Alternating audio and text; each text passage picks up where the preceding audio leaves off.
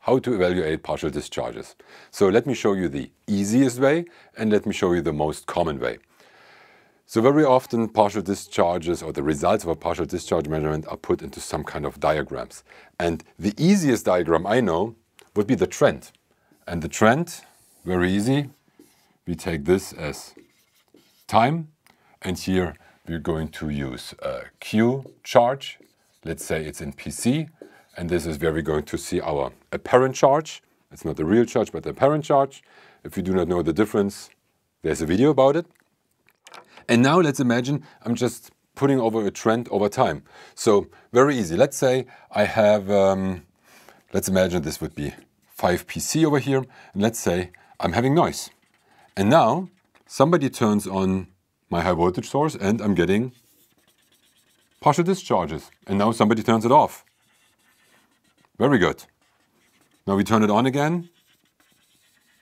And we turn it off again. So constantly we would see our noise flow here, right? And this would be our partial discharges. And I don't know, let's say this is 100 PC. Congratulations. This is a trend. This can help you. Where is it useful? Well, there are certain devices like transformers and sometimes cables where you're actually having a voltage profile where you go up in steps. So sometimes you measure partial discharges here, sometimes you measure partial discharges here. So now let's imagine you're putting this very trend on here. So obviously this is time, even though it's a little bit short. This would be voltage, so the background would be voltage, and now I'm using blue in order to represent charge. So now let's imagine this would be, once again, let's say my 5 PC, right? And now it goes up, and it might even go up higher because we have partial discharges that are voltage sensitive. So the more voltage you have, the bigger they are. And then let's say it goes down. So what I was trying to represent here, well, very easy. We had our first voltage level, no PD. Second voltage level, no PD. Third voltage level, no PD. Congratulations. Fourth voltage level, bam, we had partial discharges, and they were quite high. I don't know. You can always shrink. Shrink the scale here, right? But let's say this was, I don't know, 200 picocoulomb. And when we went to the next voltage level, it was even higher, and then it went down a little bit. And then as soon, after a while, when we lowered the voltage, it died down. There's usually hysteresis, so maybe probably would have gone down here already. But, you know, you never know. We're going to get in the nitty-gritty some other time. So this would be a representation on how to have a diagram of partial discharge, a trend. There's one more thing, and most of you probably understand that this is a very useful one as well. Let's say you're doing testing of partial discharges continuously, like monitoring, or once in a while. Let's say I'm testing the first week of the year, and then maybe the 10th week of the year, and then the 20th, and so on and so on, to have a couple of measurements. So like it's intermediate monitoring. And then let's say you have three different phases, and let's say we have the blue phase, and the blue phase does this, and you say, oh, okay, look, it's always, well, this, if this is online or this is in the field, it's probably not 5 PC, but it's probably something like 50 PC because we have a rather high background noise there. So now let's say that my second phase is around here, right? And let's say this time, let's say this is a week or a month. Let's say that's a month. So 1 month over here. And now let's say I have my, my third phase, and this is here.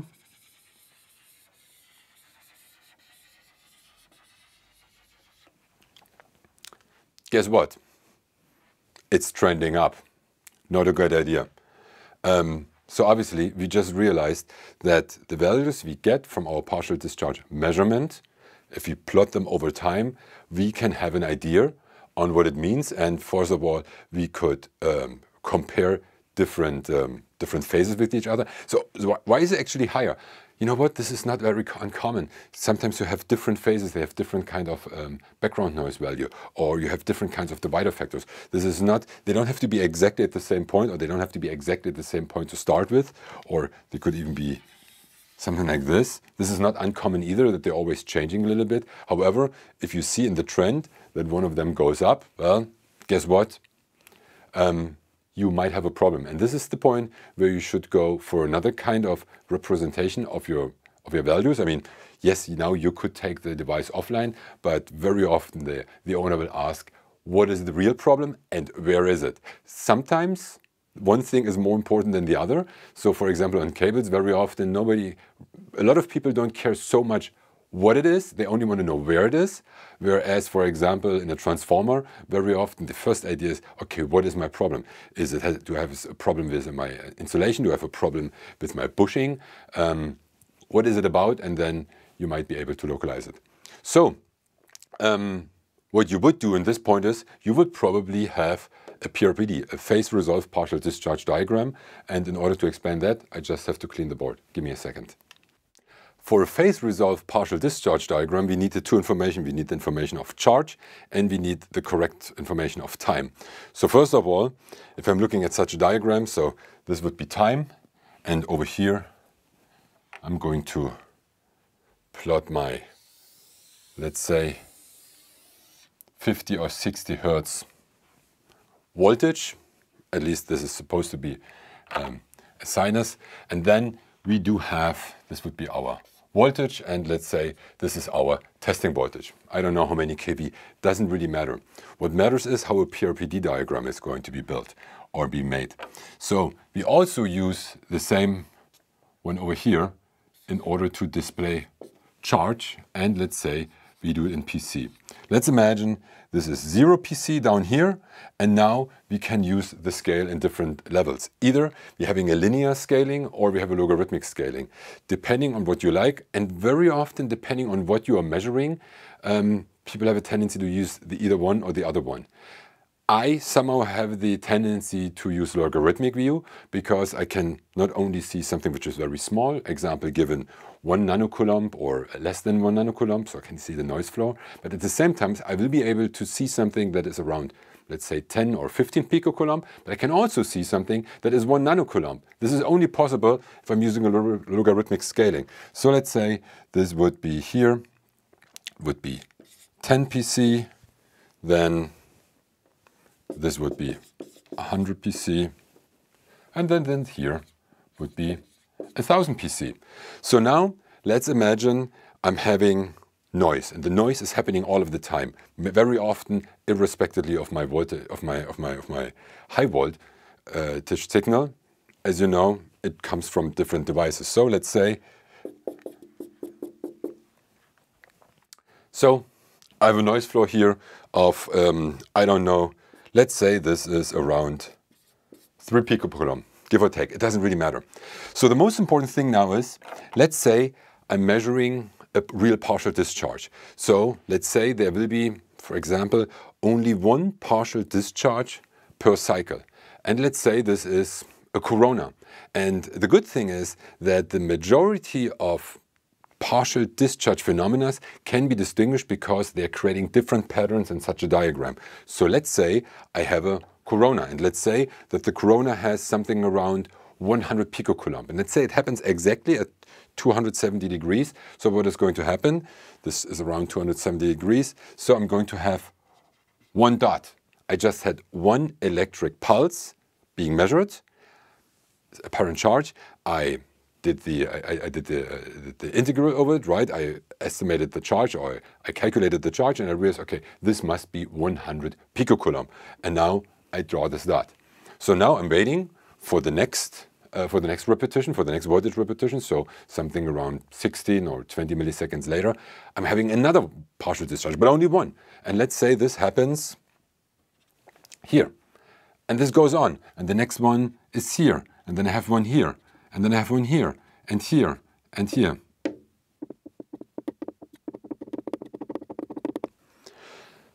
So what happens is I'm ending up with a lot of dots. And very often it makes sense to make a measurement not only for half a second or 1 second.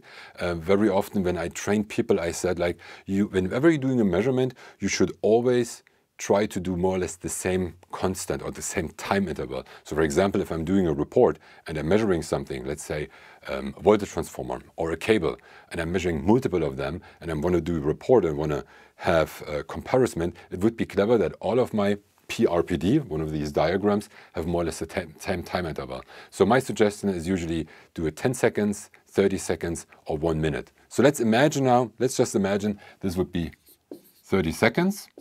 And from my idea was that every repetition, right, we had 1 partial discharge. So that would be something like 1,500 dots. Okay, obviously it's not so many. So now I have a pattern and I can say something.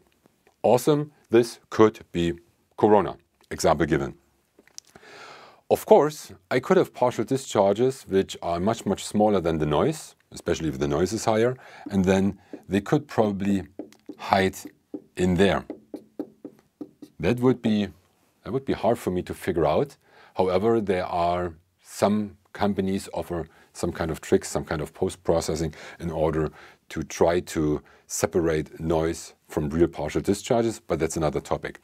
So that's pretty much it. So we talked about what a trend is, the easiest diagram, and we talked about what a PRPD diagram is. PRPD diagram is, or some people call it a histogram, is for a certain time you're hitting more or less the record button, and every pulse that you're getting will be put in here. It will never look so awesome, maybe in a shielded room, but very often you will have other signals as well. There will be noise signals coming from inside somewhere. By the way, right now I'm using different colors for the dots. Depending on the company, usually you have black dots or you have blue dots to begin with, and then they sometimes turn a different color. But this is something that is special to your testing system, so I don't want to get too deep into that. But your noise will probably not only be a constant noise flow, but all over.